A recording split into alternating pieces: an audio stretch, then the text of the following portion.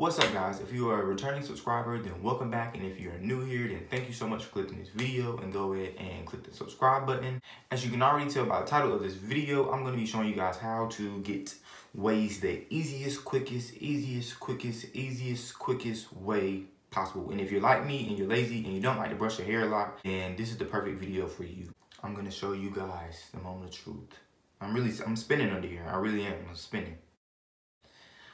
Show you guys how to go from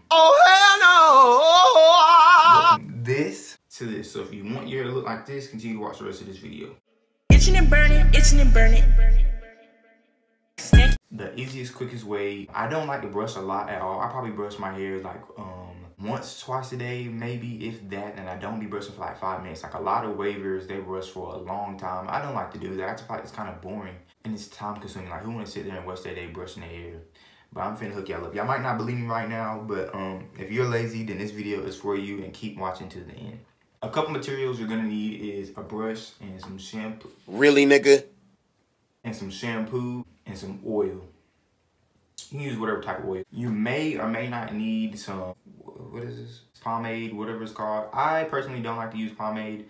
I just really use like an oil and then a leave-in conditioner. I just stole this from my mom because I don't have any. So the first thing you want to start off doing is you want to wash your hair. I'm not going to give a tutorial because hopefully you know how to wash your hair. And if you don't know how to wash your hair, then this video is not for you. You just want to go ahead and go. Click the exit the door, leave. Bye, Felicia. I'm just going to show y'all me washing my hair. Put it together like so, and just put it in here. Okay, I'm just gonna add a little bit more. So this is the important step. So once you have shampoo in your hair is soaked in water or whatever, take your brush. Well, I actually have two brushes. I have a soft brush and a hard brush. These are not expensive brushes. These are probably like cheap brushes. I don't even know where these came from. I think I got this from my stepdad, and this, I've had this for a while. I don't even know where I got it from. I just don't have money to spend like $20 on an expensive brush. But if you do know somewhere that sells nice brushes for cheap, comment below, because I do need some new brushes, or I want some. I just don't want to spend a lot of money.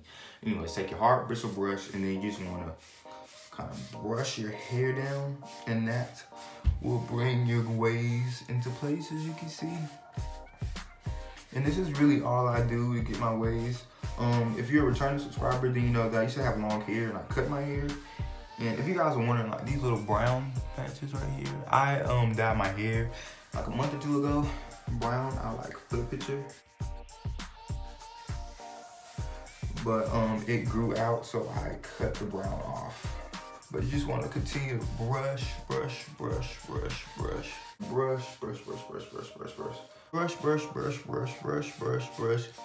Do this for about 4 or 5 minutes. Alright, so once you feel like you brush enough, your waves are kind of set in place a little bit, you want to rinse this out. Shit. So you got your brush. Oh, and it's good to, like, whenever you're rinsing your hair, the shampoo out, to brush it while you're doing that. As you can see, you just brush it and you see your waves really come into place. Really, this video is mainly for if your hair is like longer. If you're just like starting off and you just cut your hair, your waves are not gonna come in. You are gonna have to like brush a little bit. Even when I first started my waves, I never had no 20-minute brush sessions. I never brushed like 3 times a day. I brushed like once a day, maybe. No, I brushed twice a day. I brushed like for like 3-4 minutes in the morning, and then 3-4 minutes at night, and then I wear a do-rag. And I did use this stuff. This stuff is mainly just to hold it in place, kinda. So that's why I don't really use it now. My waves are pretty much there. Yeah, I'm just telling you how to like bring your waves back to life, really. So what I'm going to do, I'm gonna take your oil. I like to use a good amount of oil because my scalp be a little dry from when I bleach my hair. Put it in your hands and then just put it on like so. So now after your scalp is oily and moisturized, take your conditioner, your leave-in conditioner. I don't use like that much. This stuff smells good too. Just enough to put on there. Wow. So the next thing, you can use this if you want, you don't have to. Personally, I don't really like to. I just use a little bit. This might even be too much. No, like this much. Rub it in. I'll get a little bit more because that doesn't look like anything. Not too much more though. Rub it in and then put it on your hair.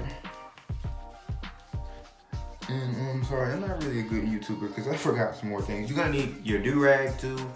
And I use like a cap. You don't have to use a cap, but I use a cap too because it works better. I'll explain it to you when I'm putting that on. You have your do-rag and your cap. So what you're going to do, you don't have to do this, this is just what I do. So I put the cap on, but I wear this cap so that I don't have like little hairs sticking up to my do-rag because that really bothers me. And then sometimes it would be like a lot, especially when my hair didn't lay down really good. So I wear this cap, and as you can see, there's no hair sticking out at all. So next I'm gonna go in with my do-rag, my silk do-rag. Also, if you have some nice places to get some do-rags, then let me know. Let me know. Because I want some more. I just get mine from the beauty supply store, like the local beauty supply store. I actually have quite a few do-rags. Anyways, so take your do-rag, put it on like so. Make sure it's straight. And I do know how to tie a do-rag correct, so don't be trying to come for me, bro. Hopefully y'all know how to tie a do-rag. If you don't, then go look it up. Pull it to make sure it's tight. And that's everything. You wanna wait. Depending on how long it takes for your hair to dry, it takes like 30 minutes for my hair to dry. I have to go to class, and I'll come back after when I get out of class, and I'll show you the finished product. Yo, so I just got out of class. I'm back here at home, and I'm about to show you guys the finished product. So, are you guys ready? You ready? I don't think you're ready. You ready? You're not ready. You ready? You ready? All right.